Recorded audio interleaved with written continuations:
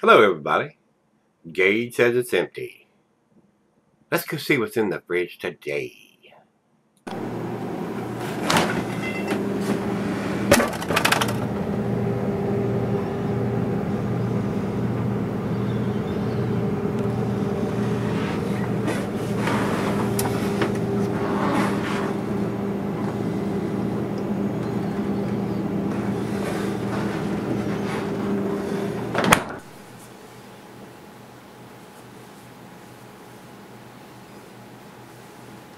Hey everybody, welcome to Gregsbeerreviews today. Thanks so much for stopping by. I really do appreciate it.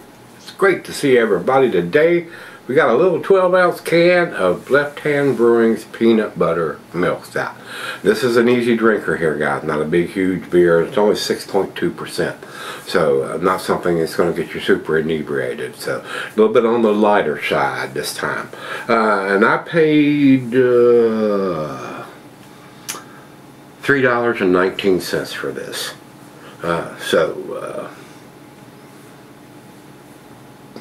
Very reasonable. I mean, and of course, you're always going to get a break on buying a 6-pack or a 4-pack or whatever, most of the time, depending on where you're buying it. And of course, these guys, Left Hand, are out of Colorado, and I've done a lot of their beers, not recently, but when I was reviewing, I got into pretty much most of the breweries that were around at the time, and did whatever I could get my hands on that was offered locally to me. But anyway, it's a milk stout, so it means it has lactose in it.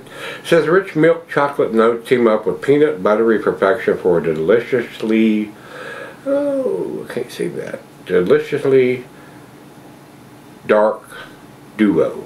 So, is it a Reese cup in the glass? That's what they have pictured on the front here, guys. Rich Reese cups. So, and that's what I'm expecting. I wouldn't typically buy a 6.2% beer, but knowing how good they do these stouts, the nitro stout that they do is pretty damn tasty. But they're manageable. They're lower ABV beers, guys. So they're not into that 9, 10 off the chart ABV stouts. So should be very easy to handle at 6.2%. We've gone up with everything. 25 IBUs, 6.2%, and they actually have a best by date 9/25/22, and we're within that. So 12 ounces, couple sips. 16 much better on this guy. But anyway, it's not super black. It looks like cola coming out here, guys. It's going to look dark in the glass, but it's not motor oil coming out. And I'm going to do the little swirly swirl just in case there's anything that has settled down in the bottom. Because I don't know what shelf life they're giving us, guys. And, you know, different breweries do different shelf lives. And different shelf lives for different styles. So, Reese cups is what they got pictured. Is it that? The head is awful white. It's not solid white, but it's not dark, rich, chocolatey. Tells me, another question mark in my head. It's not a rich, it's a very light colored head for a stout. And again, just a little over a finger. Head over there, and it looks dark in the glass. I can see some red rubiness around the bottom down here, guys. So it's not pitch black. So what do you think so far? The head is the telltale a lot of times, especially on this style of beer. To the nose we go. Well, I'm getting it. I mean, I'm getting peanut butter and I'm getting chocolate. Reese cup in the glass? Maybe a Reese cup light. It's there, guys, but it's not super prominent. It's there. I'm afraid this isn't going. And then again, it's a 6.2. It's not going to have a thick, heavy mouthfeel, being at 6.2%. It's going to be thin to medium, probably. So let's find out. Cheers.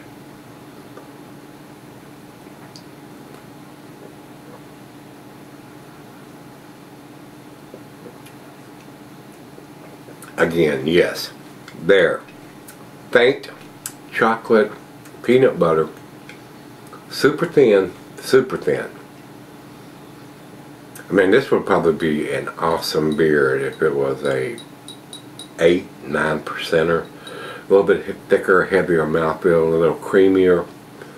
Might produce a little darker head depending on the malt they've used in the brewing process. So when I seen that white head, I knew right there the taste is going to be thin. It's not going to have that heavy, medium to heavy mouthfeel that a lot of the stouts do. But again, it's 6.2%.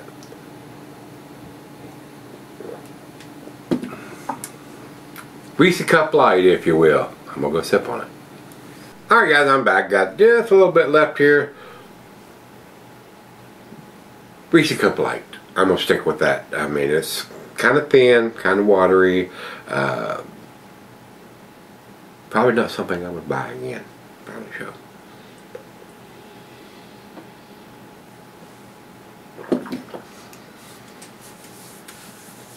Decent, guys. That's where I'm going to put this. 88 for me on this.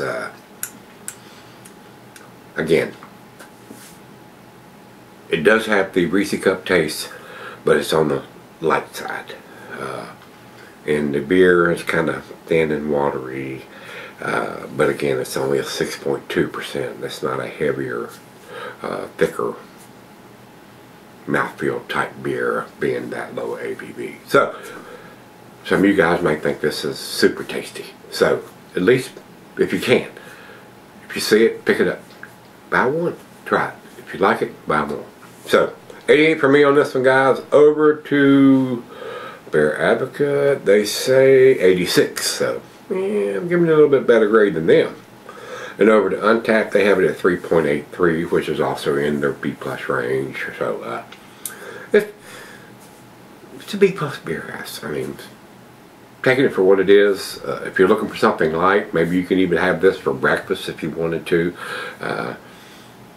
Hopefully you're not going to work after you're having beer, but for a weekend or something, I think, you know, you can make this probably work with some pancakes or waffles or something. So with that being said, if you've had the peanut butter milk stout from Left Hand Brewing, let me know what you think. And meet again. Let's go see what's in the fridge.